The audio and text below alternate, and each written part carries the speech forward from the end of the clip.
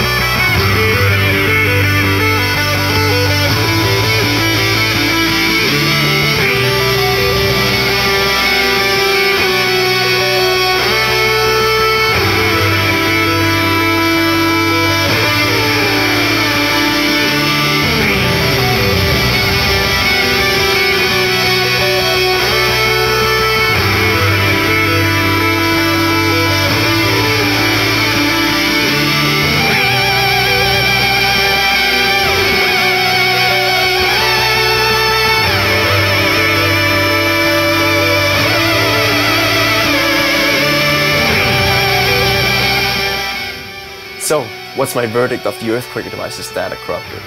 Well, in the past when I wanted synth sounds, it would usually take me 3 to 5 pedals to get there. And they wouldn't even be remotely as awesome or track and sustain as well as the ones the data corrupter serves up in one single pedal. Yes, you have to keep to one note at a time or very simple power chords, but the harmonic richness that you can get from just one note is completely bonkers.